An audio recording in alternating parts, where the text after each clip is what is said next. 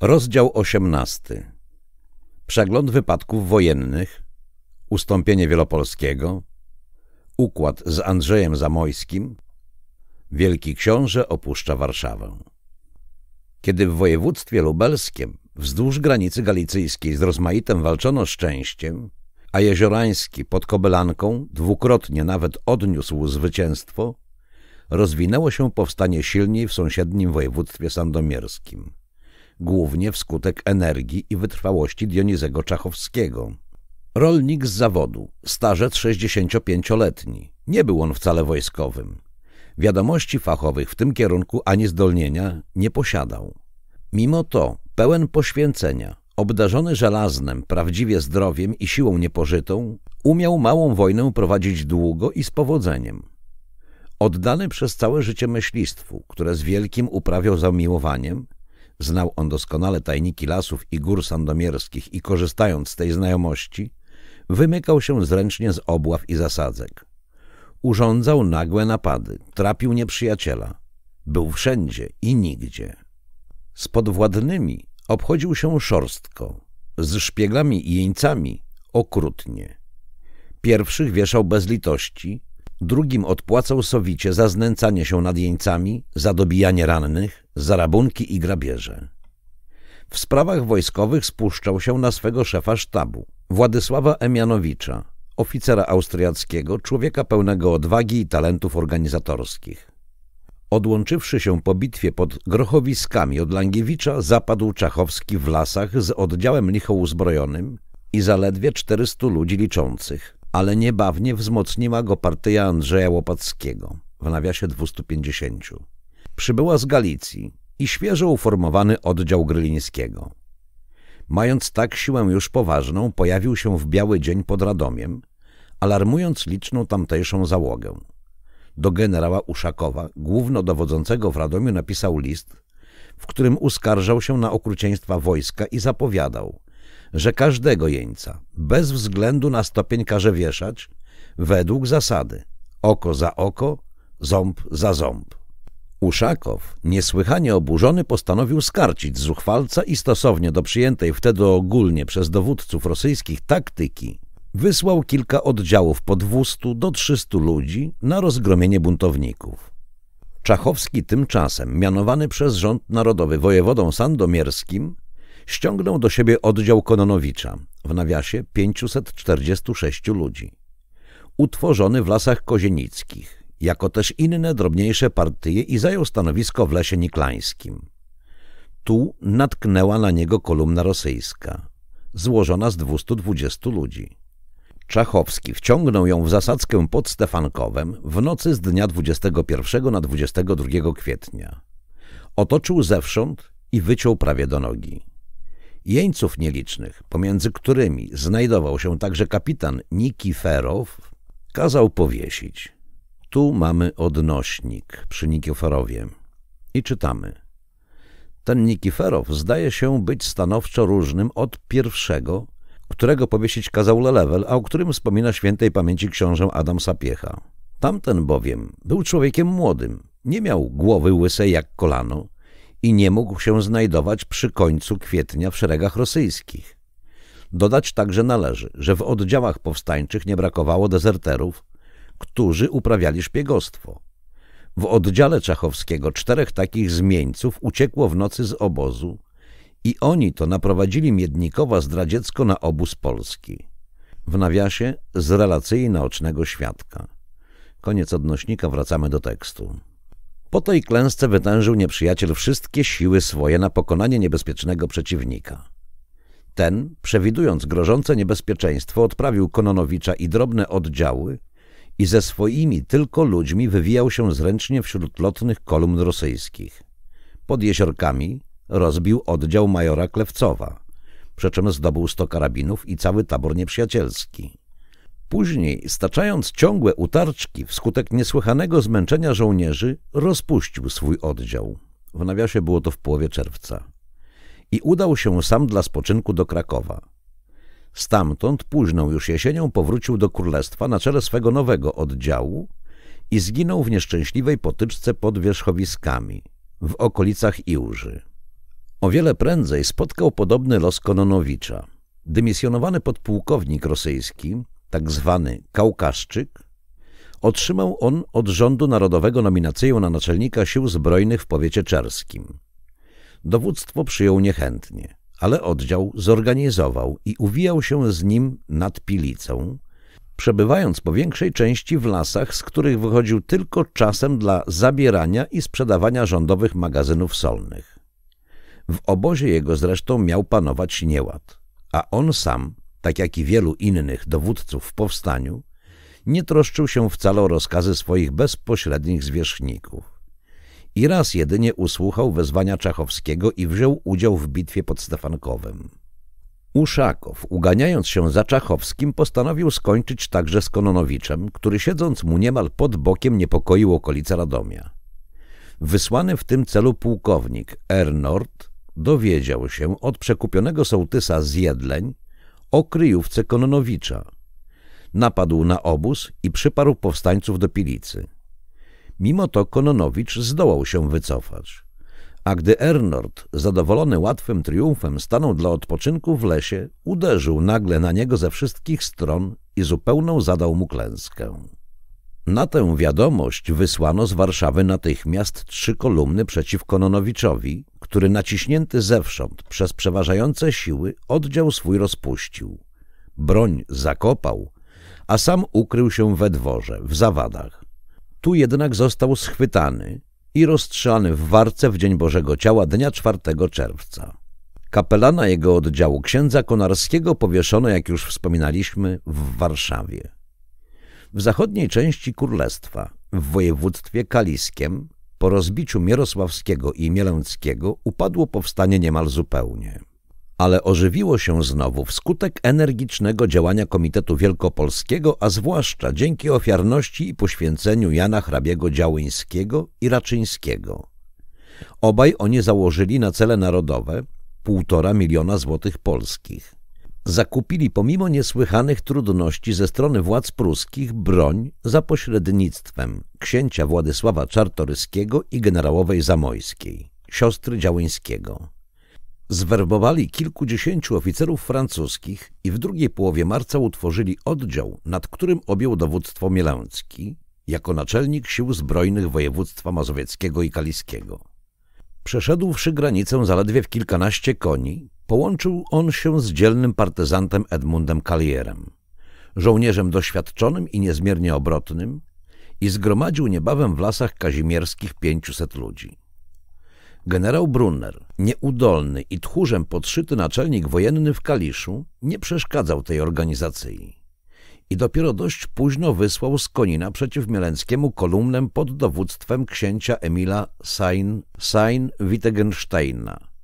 Książę, flegiel-adiutant cesarski, skoligacony z domami panującymi niemieckimi, w gruncie może człowiek niezły, ale próżny, zarozumiały i niewiele znający się na wojnie. Szedł z wielką ostrożnością i przez zdrajcę jakiegoś uwiadomiony o obozie powstańczym uderzył na Mielęckiego w nocy z dnia 21 na 22 marca pod wsią Olszową. Wywiązała się bitwa bardzo krwawa. 4 godziny trwająca z niemałymi po obu stronach stratami. Powstańcy strzelali nadzwyczaj celnie i bronili się uparcie, ale gdy Mielęckiego niebezpiecznie postrzelono, gdy Kalir śmiertelną, jak się zdawało, otrzymał ranę, a amunicji zabrakło, cofnął się oddział ku Slesinowi, gdzie przez kolumnę Nielidowa został rozproszony. Mielęckiego przewieziono szczęśliwie do Wielkopolski. Umierający, w cudzysłowie umierający, Kalier wyzdrowiał. Niezrażeni tem niepowodzeniem patrioci wielkopolscy zakrzątnęli się żywo około zorganizowania 2 nowych oddziałów. Jednym z nich miał dowodzić przybyły świeżo podpułkownik francuski Jung de Blankenheim, drugim Edmund Taczanowski, który służył w wojsku pruskim. Brał udział w powstaniu węgierskim w roku 1848 i bił się następnie we Włoszech w roku 1849. Jung przekroczył granicę w połowie kwietnia z oddziałem liczącym 500 ludzi i zastał w tej części królestwa 2 partie – Solnickiego i Oborskiego. Naczelne nad nimi dowództwo powierzył rząd narodowy Pomieleńskim Seyfredowi. Nominacja ta była szczególniejsza, bo Seyfried należał do gorących zwolenników Mierosławskiego, znajdował się pod krzywosądzem w tzw. Straży Chorągwianej w cudzysłowie, generała i rząd warszawski traktował z widocznym lekceważeniem.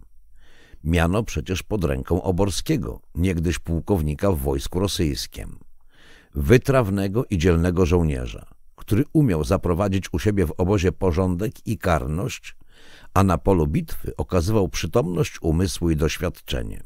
Ale ówczesny rząd, podkopywany stale przez czerwieńców, pragnął widocznie podobnymi ustępstwami przejednać swoich wrogów i tą niewczesną kokieteryją wyrządził wielką szkodę w sprawie powstania. Seyfried bowiem od samego początku zajął względem Junga stanowisko niechętne i widząc w tym arystokrata w cudzysłowie, narzędzie białych i może przyszłego swego następcę, burzył przeciw niemu umysły i odmawiał żołnierzy z jego oddziału do siebie. Mimo to wszystko z początku szło dobrze. Jung, dowiedziawszy się, że idzie na niego major Nelidow, wyruszył na jego spotkanie i nie tylko pobił go pod Nową Wsią, ale nawet wyparł za granicę pruską, w nawiasie dnia 26 kwietnia.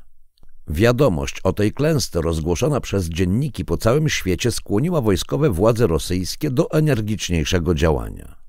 Wysłano zatem z Warszawy generała porucznika Konstandę z oddziałem liczącym 6 rot piechoty, 4 działa, 120 saperów wraz z kawalerią, a więc około 1500 ludzi na pobicie Junga. Ten podzielił swoje siły na 3 części, ustawione tak, aby w danej chwili wspierać się mogły, i postanowił urządzić na nieprzyjaciela zasadzkę. Plan jednak nie powiódł się. Seyfried nie tylko nie przybył z pomocą, lecz uciekł haniebnie. Jung został raniony i dobity przez rozjuszone żołdactwo. Spóźniony oddział Oborskiego poszedł także w rozsypkę. Klęska była zupełna. Zginęło wiele młodzieży wielkopolskiej. Zginął m.in. Karol Libelt, syn znanego pisarza i patrioty. Taki przebieg miała głośna wtedy bitwa pod Brodowem, przegrana, jak utrzymywano, z winy Seyfrieda, który Jungowi na pomoc nie przybył, bo chciał, aby, cytat, Czartoryszczyków dobrze przetrzepali. Przegrana może i dlatego, że pomiędzy oddziałami wielkopolskimi nie było łączności ani porozumienia. Mniej więcej bowiem w tym samym czasie co Jung, w nocy od 15 do 16 kwietnia, przeszedł granicę także Taczanowski. Osadził się w Pyzdrach i ściągnąwszy do siebie oddział Francuza Fuszu, zebrał około 1200 ludzi, z których część jedna, strzelcy, była uzbrojona w doskonałe sztućce belgijskie. Tu, w tej obronnej od natury pozycji, ćwiczył żołnierz, nie troszcząc się wcale o Junga. Odparł zwycięsko kolumnę rosyjską podpułkownika Oranowskiego, w nawiasie 28 kwietnia, i dopiero dnia 1 maja wyruszył z Pyzdr wzdłuż granicy pruskiej do lasów lubstowskich. W ślad za nim poszły wszystkie oddziały rosyjskie. Brunner z Kalisza, Konstanda i przysłany na pomoc Konstandzie Krasnokucki. Taczanowski rozłożył obóz pod Ignacewem. Wkrótce nadeszła wiadomość o następowaniu nieprzyjaciela. Zwołano radę wojenną i postanowiono stoczyć bitwę. Pozycja była dobra, a nadto umocniona na prędce usypanymi szańcami. Dnia 8 maja wczesnym rankiem ukazał się najpierw Krasnoucki i rozpoczął atak. Powstańcy umieszczeni za szańcami i barykadami bronili się uparcie. Celne ich strzały raziły piechotę rosyjską. Ogień armatni nie odnosił widocznie skutku. Wtedy Krasnoucki drożyną wskazaną przez kolonistę Niemca obszedł stanowisko polskie i od lewego skrzydła, które nie było wcale obwarowane, dostał się do Ignacewa. Taczanowski, chory, miał opuchłe nogi, dosiadł jednak konia i na czele kosenierów uderzył na nieprzyjaciela. Ale w tej chwili poparła Krasnokuckiego spóźniona kolumna Brunera i bitwa skończyła się rozsypką całego oddziału. padł na polu tej najkrwawszej może walki szef sztabu Taczanowskiego, major Strzelecki, dowódca strzelców pułkownik Witold Turno. Żołnierze rosyjscy dobijali rannych lub wrzucali ich w płomienie palących domów, mordowali jeńców. Do ocalenia szczątków oddziału przyczynił się wiele Jan Działyński, który wraz z Władysławem Niegolewskim jako prosty żołnierz brał udział w bitwie. Część winy za tę klęskę ponosi znowu Seyfried. Wezwany bowiem przez Taczanowskiego, aby się z nim połączył, rozkazu nie usłuchał i zamiast do Pyzdr poszedł w inną stronę. Wtedy dopiero rząd narodowy zdobył się na energię, usunął Seyfrieda, kazał go postawić przed sąd wojenny, a naczelnikiem sił zbrojnych województwa mazowieckiego mianował Oborskiego. Seyfried jednak, wcześniej ostrzeżony przez swoich przyjaciół, uciekł za granicę. Tak wskutek słabości rządu narodowego i knowań Mierosławczyków upadło powstanie na Kujawach. Jeszcze gorzej przedstawiała się sprawa w województwie krakowskim, gdzie po katastrofie Langiewicza ruch zbrojny ustał prawie zupełnie, a ludność wiejska dla Polaków w cudzysłowie, jak najgorsze okazywała usposobienie. Rząd narodowy, chcąc poskromić zuchwalstwo i nadużycia chłopów, którzy nie tylko o wszystkim władzom rosyjskim donosili, ale nadto i na dwory napadać zaczynali, a zarazem podnieść swoją powagę w tych okolicach, utworzył w końcu marca w Radomskiem, Stopnickiem i Kieleckim Straż Bezpieczeństwa, czyli żandarmerię złożoną z drobnych oddziałów konnych dla przestrzegania porządku, karania podejrzanych o szpiegostwo i wykonywania dekretów rządowych. Byli to tak później zwani żandarmi wieszający. Jedną z takich kolumn lotnych dowodził Kazimierz Wiśniewski, drugą znany już Konrad Błaszczyński, używający pseudonimu Bohdan Bończa. Obaj wzięli się gorliwie do rzeczy. Wiśniewski ukarał śmiercią kilkudziesięciu chłopów przekonanych o szpiegostwo. Bończa spalił nawet wieś Lipiec za to, że mieszkańcy naprowadzili kilkakrotnie Rosjan na formujące się w tych stronach oddziały i po tych doraźnych, a bardzo przykrych egzekucjach ustały donosy. I dowódcy rosyjscy nie znajdowali już pomocy u włościan miejscowych. Za to zaś z tym większą zaciętością ścigali polskich żandarmów. Jakoż Wiśniewski został rozbity dnia 30 czerwca i powieszony w Radomiu. Bończa po części przez własną nieostrożność wpadł w zasadzkę pod górami. Porąbany przez kozaków umarł z ran dnia 20 czerwca. Z drugiej strony zaczęto dla ożywienia powstania w Krakowskim wysyłać oddziały z Galicji, zawsze z niepomyślnym skutkiem. Nie udała się, jak wiemy, wyprawa Mierosławskiego. Grekowicz, wyruszywszy z lasów krzeszowickich dnia 4 kwietnia, został nazajutrz rozbity pod Szklarami. Kilkanaście dni potem spotkał ten sam los partyję Mosakowskiego i następną, którą dowodzili Rumocki i Denisiewicz. Powstały stąd głośne narzekania na nieudolność komitetów galicyjskich, na ich brak energii, na marnowanie broni i funduszów, po większej części nieuzasadnione. Przyczyną niepowodzeń były nie komitety, lecz okoliczności od komitetów zupełnie niezależne. Oddziały wychodzące z Galicji formowały się zawsze w lasach nad granicą położonych, pod okiem władz austriackich, czasami bardzo względnych, czasami zaś nadto gorliwych. Formacja trwała zwykle długo. Ściągano ludzi, zwożono broń i rynsztunek, co oczywiście w tajemnicy utrzymywać się nie dało. Pograniczne władze rosyjskie miały więc o zamierzonej wyprawie wcześniej już wiadomość. Wszak Lwów i Kraków roiły się wtedy od szpiegów rosyjskich. Wszak nie próżnował konsulat brocki, a dyrektor krakowskiej policji, Merkel, został w stałych i przyjaznych stosunkach z władzami wojskowymi w królestwie. Zwrócę tu uwagę na nazwisko dyrektora krakowskiej policji, Merkel. Władze te zresztą otrzymywały niewątpliwie także informacje od przemytników, od włościan pogranicznych, od obieszczyków, tak, że żadna wyprawa zaskoczyć ich nie mogła. Nie dość na tym. Po zebraniu oddziału zaczynała się praca dla dowódcy najtrudniejsza – organizacyjna. Ochotnicy byli to po większej części ludzie, którzy po raz pierwszy mieli broń w rękach, którzy często ani strzelać, ani nawet karabinu nabić nie umieli. O obrotach wojskowych, o maszerowaniu porządnym nie posiadali zgoła wyobrażenia. Ponadto trzeba było jeszcze broń ukradkiem sprowadzoną i zwykle niedopasowaną należycie składać, nierzadko naprawiać, pomiędzy żołnierzy rozdzielać, sposób jej użycia ludziom objaśniać. Cóż dziwnego więc, że oddział w ten sposób luźnie, zaledwie spojony i dorywczo zorganizowany przy pierwszym spotkaniu z wojskiem regularnym pierzchał i przechodził na powrót granicę. Tylko dowódca, wyjątkowymi obdarzony zdolnościami, mógł katastrofy uniknąć. Ale takich niestety nie było.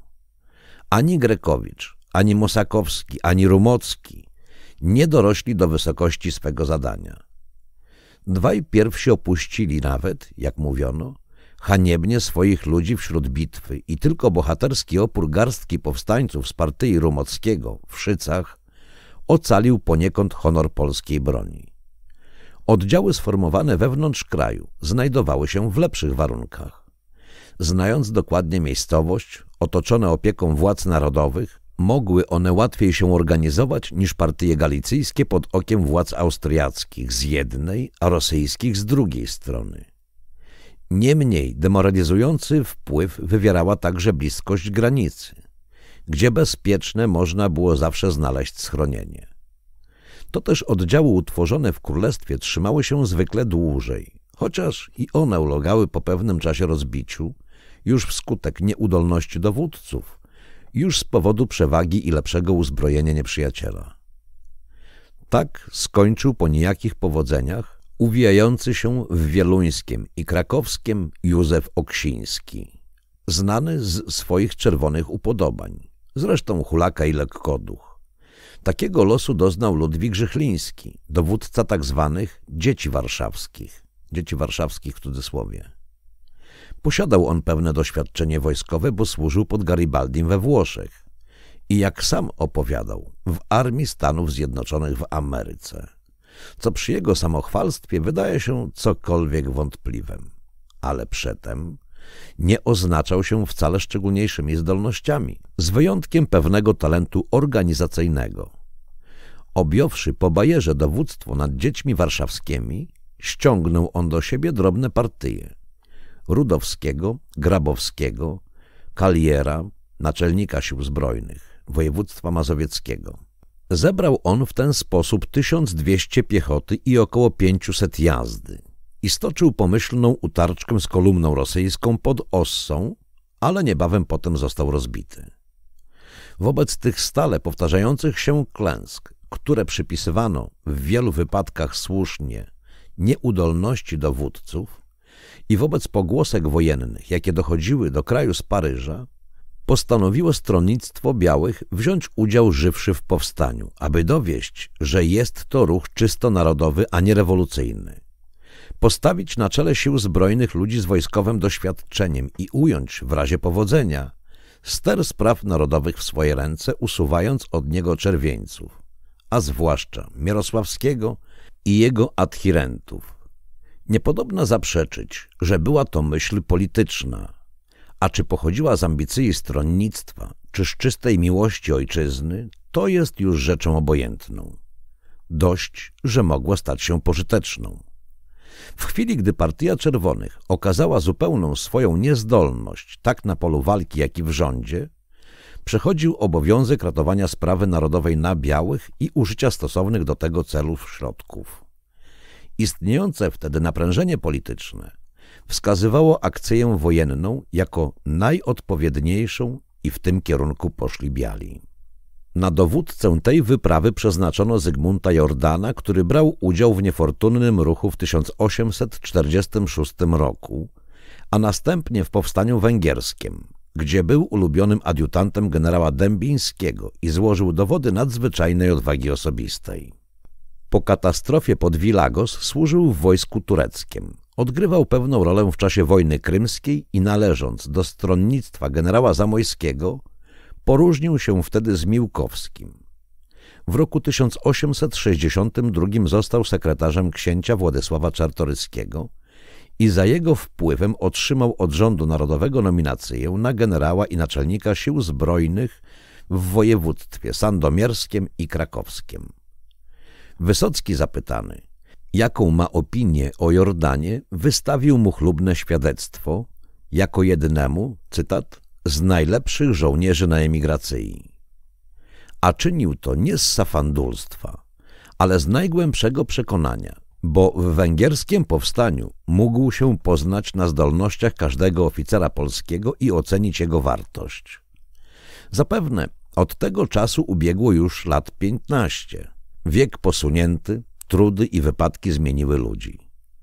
Nie był Wysocki takim, jak niegdyś pod Aradem i Szolnokiem. Zmienił się i Jordan.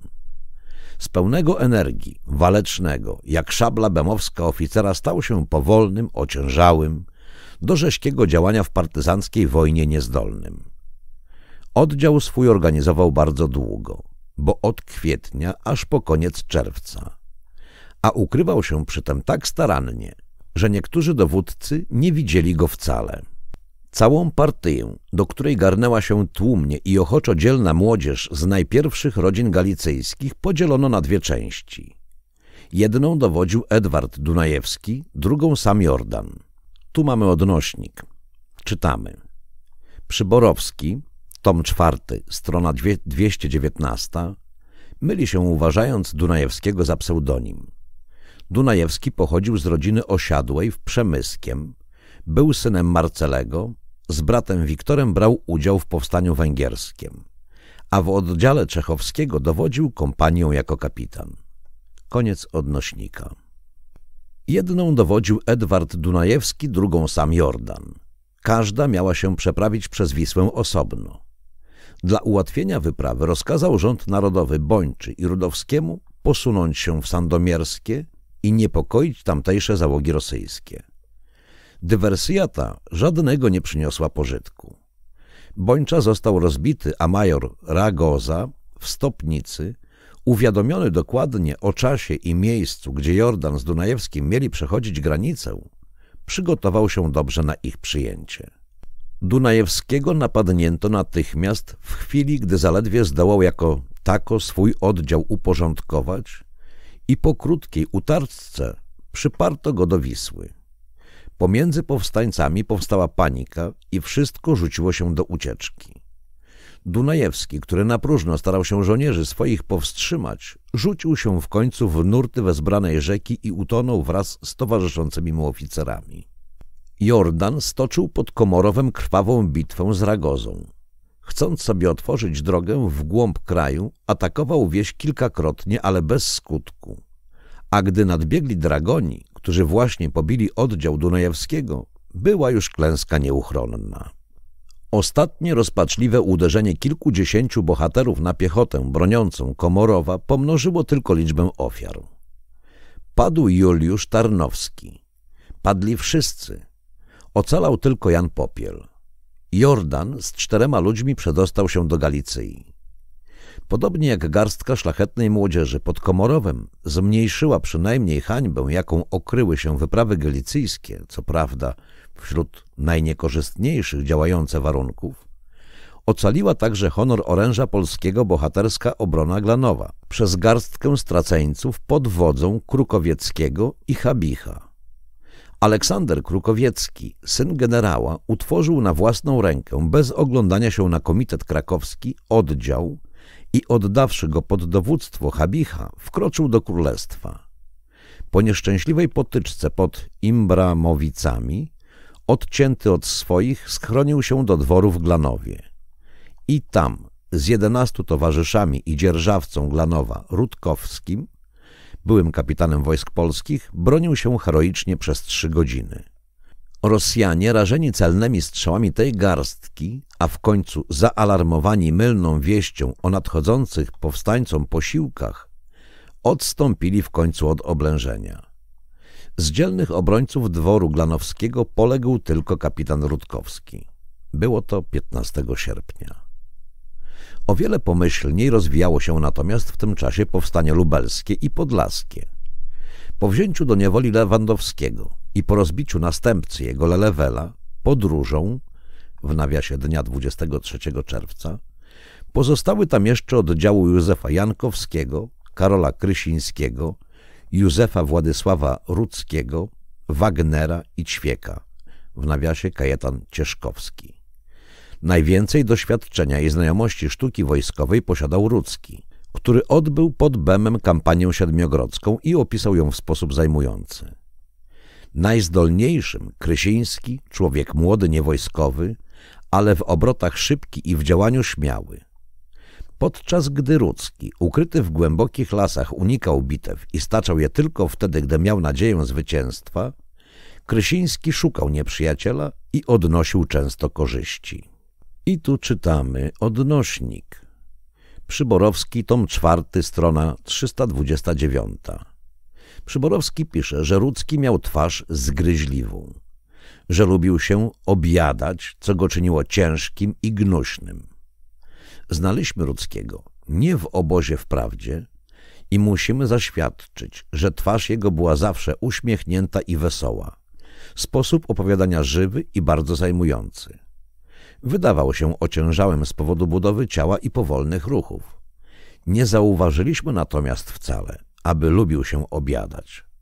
Chociaż do tego miał sposobności wiele, przebywając na wsi, w domach zamożnych i znanych z dobrej kuchni i gościnności. Koniec odnośnika. W obozie jego panował porządek.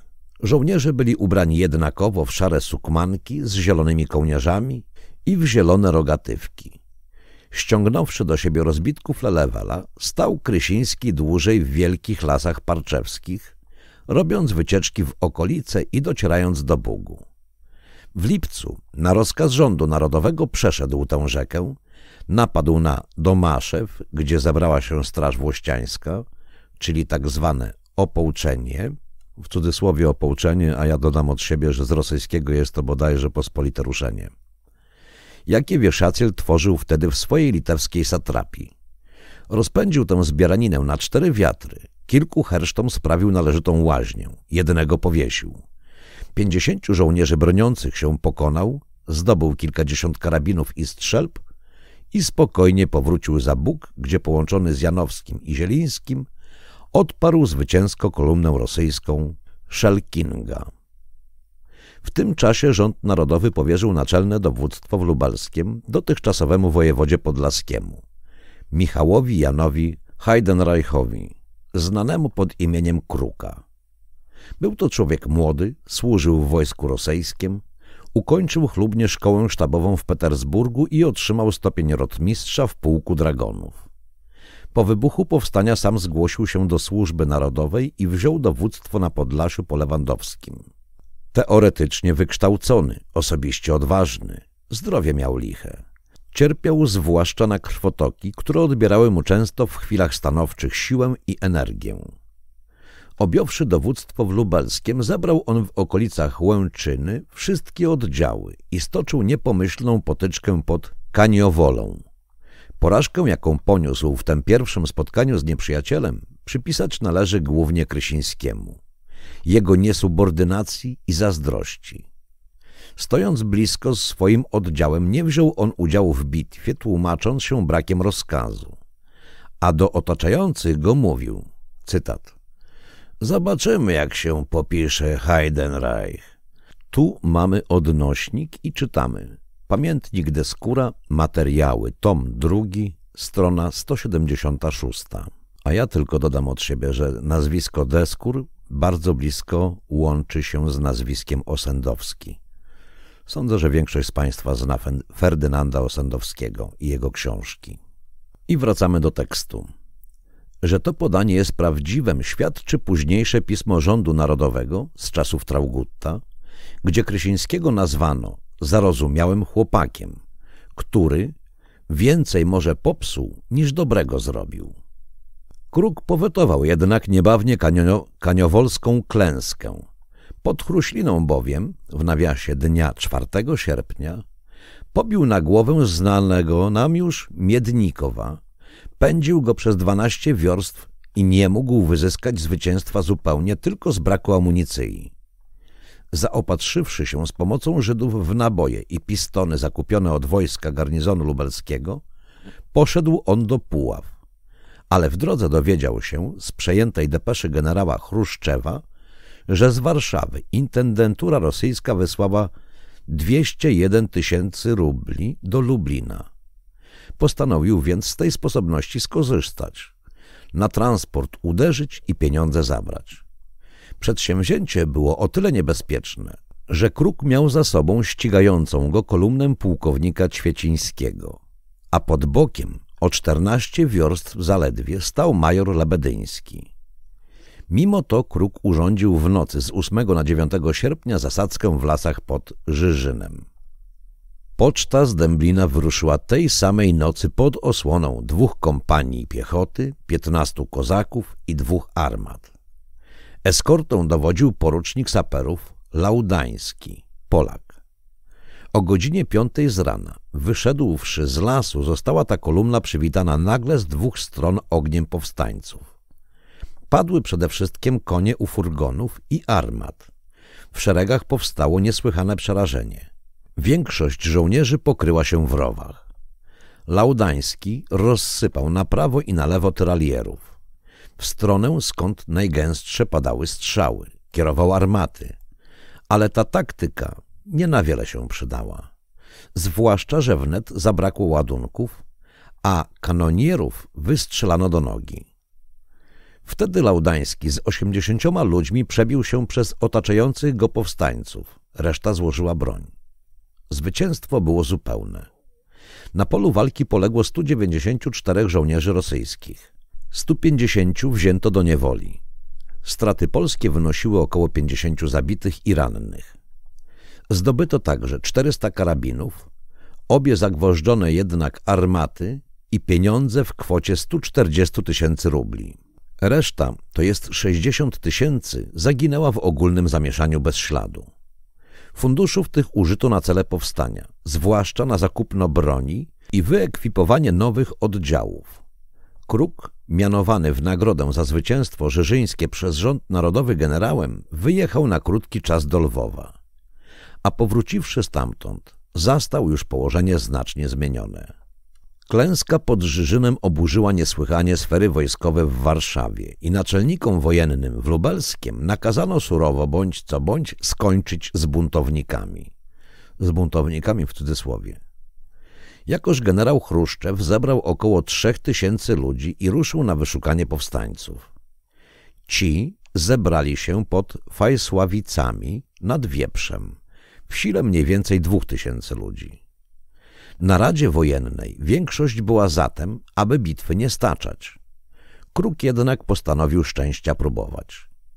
Dnia następnego, 24 sierpnia, przyszło do spotkania i powstańcy ponieśli stanowczą klęskę.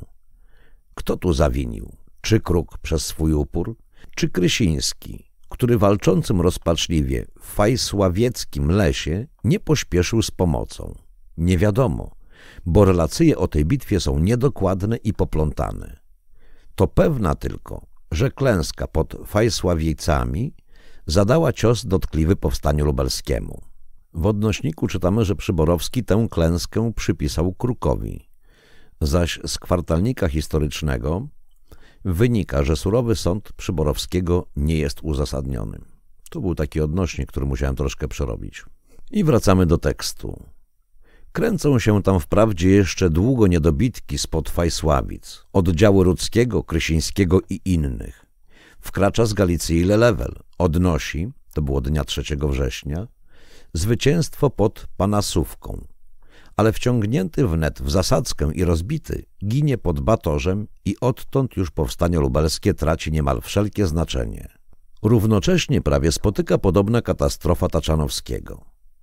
Taczanowski po porażce pod Ignacewem zebrał zwolna oddział doskonałej jazdy liczącej 800 ludzi i z nimi uwijał się po kraju, unikając jednak spotkania z nieprzyjacielem, bo jak mówił, chciał się doczekać interwencji i zachować swoje pułki na związek przyszłej armii polskiej. Są pogłoski, jakoby zamierzał ogłosić się dyktatorem, przenieść rząd narodowy do swego obozu. Rzecz nieprawdopodobna, jeżeli się zważy, że Taczanowski nakazywał pospolite ruszenie. Wzywał szlachtę i duchowieństwo, aby stanęli na czele mas chłopskich, ale w działaniu swoim nie okazywał ani energii, ani przedsiębiorczości, chociaż oprócz jazdy rozporządzał także oddziałem podpułkownika Franciszka Kopernickiego, liczącym 260 strzelców i 142 kosynierów. Raz tylko pod Sędziejowicami dnia 27 sierpnia zniósł ze Szczętem mały lotny oddział rosyjski Grabbego i to było jedyne jego powodzenie. W 2 dni później stoczył niepomyślną bitwę w okolicach Kruszyny i wyjechał za granicę. Mimo że wojna toczyła się dotąd, jak widzieliśmy, ze zmiennym szczęściem i przewaga była po stronie rosyjskiej, to jednak korzyści, jakie odnosili powstańcy, a zwłaszcza zwycięstwo pod Żyżynem i sam fakt, że Polacy bez broni, bez armat, bez organizacji wojskowej zdołali tak długo opierać się najpotężniejszemu mocarstwu europejskiemu, był już niemałym dla dumy rosyjskiej upokorzeniem. To usposobienie społeczeństwa, objawiające się coraz silniej pod wpływem systematycznej agitacji Katkowa, postanowili wyzyskać samobytnicy dla obalenia wielkiego księcia Konstantego. Po Wielopolskim miała przyjść kolej na opolaczonego namiestnika, marzącego o koronie Piastów i Jagiellonów, a wtedy dopiero otwierało się szerokie pole do działania dla wszystkich Bergów, Milutynów i Czerkaskich, którzy zamierzali według metody stosowanej przez Wieszacjela na Litwie powstanie stłumić, autonomię królestwa znieść i kraj ten rdzennie polski zamienić na gubernię rosyjską. Usunięcie brata carskiego nie było jednak rzeczą łatwą. Aleksander II wahał się. Przez admirała Lietkiego próbował skłonić wielkiego księcia do ustąpienia, ale Konstanty zbył tę propozycję milczeniem, a wielka księżna za żadną cenę nie chciała opuszczać Warszawy. Namiestnik chwycił się nawet rozpaczliwego i ryzykownego środka. Przez rektora szkoły głównej, doktora Mianowskiego, zawiązał stosunki z rządem narodowym. Żądał, aby powstańcy broń złożyli, a natomiast obiecywał, że uzyska dla królestwa koncesje bardzo znaczne, coś w rodzaju konstytucji z roku 1815. Nawet wojsko narodowe pod nazwą Milicji Krajowej. Układy rozbiły się o to, że rząd narodowy wymagał od wielkiego księcia gwarancji, której on oczywiście dać nie mógł. Tymczasem cesarz wybrał się na objazd guberni wewnętrznych.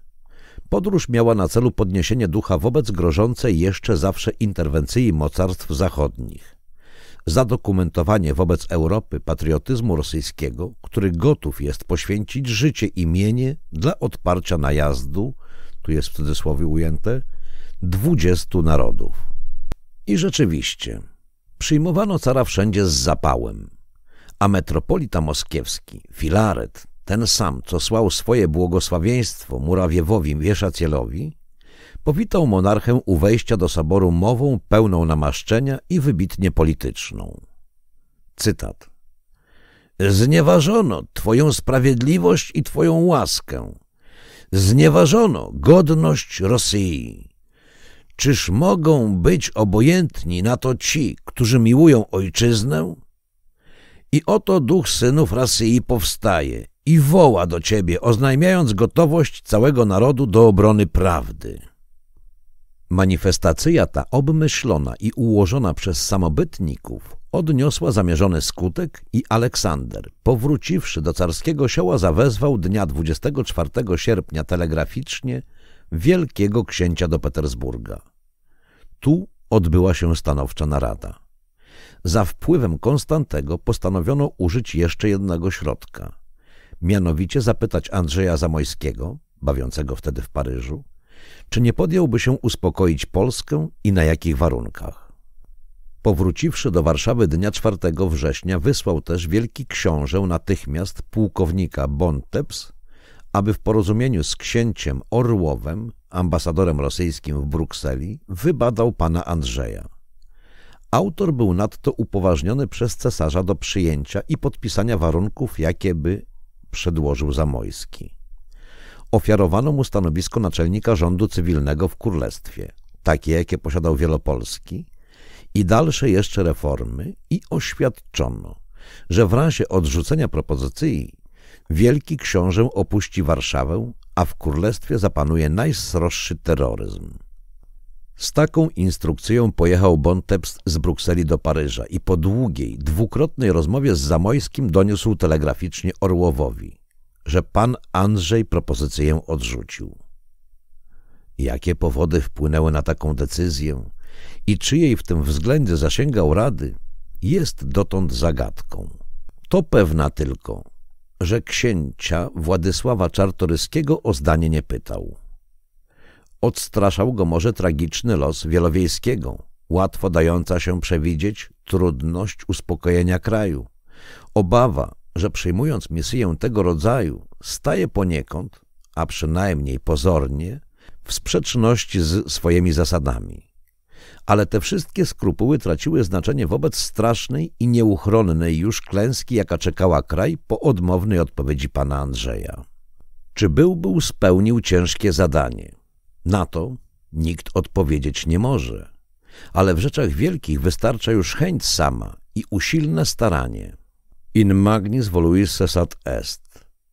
I one też byłyby usprawiedliwiły Zamoyskiego wobec potomności, nawet w razie niepowodzenia. Odmowa pana Andrzeja rozstrzygnęła losy królestwa. Wielki książę, uwiadomiony telegraficznie o nieudanej misji Bontempsa, wyjechał wraz z rodziną dnia 8 września do Krymu. Drogę obrócił na Wiedeń, gdzie z polecenia brata miał nakłonić rząd austriacki do zmiany dotychczasowej polityki w sprawie polskiej. Ale i tu doznał zawodu. Ani cesarz Franciszek Józef, ani minister Reczberg nie chcieli się kompromitować i dopomagać Rosji do stłumienia powstania. Dnia 31 października otrzymał wreszcie uwolnienie z namiestnictwa w królestwie. Jego następcą został Berg. Koniec rozdziału. Rozdział 19. Intrygi Chmieleńskiego, obalenie rządu czerwonego, terroryzm, zamachy i represje, dyktatura Trauguta, upadek powstania. Następny rozdział będzie bardzo długi i nie wiem, czy mi się uda go nagrać jutro w ciągu jednego dnia. Także raczej spodziewajmy się go pojutrze.